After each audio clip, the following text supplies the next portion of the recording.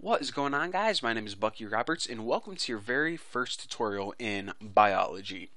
Now, in this video series, what I want to do is I want to talk to you guys about many different topics concerning biology. For example, I want to talk to you guys about DNA and genetics and cells and bacteria and life and a whole bunch of interesting stuff.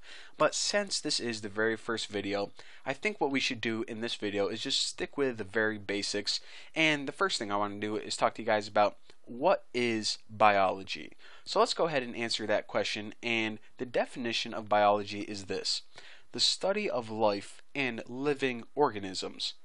Alright, that makes sense up to a certain point, up until organisms, because you may have heard of organisms before, and you may have your own definition, but the scientific definition of an organism is a living thing. Well, that's easy. We know what living things are. I'm a living thing. Plants, grass is a living thing. My puppy, named Old Dan, cutest puppy ever, by the way, is a living thing.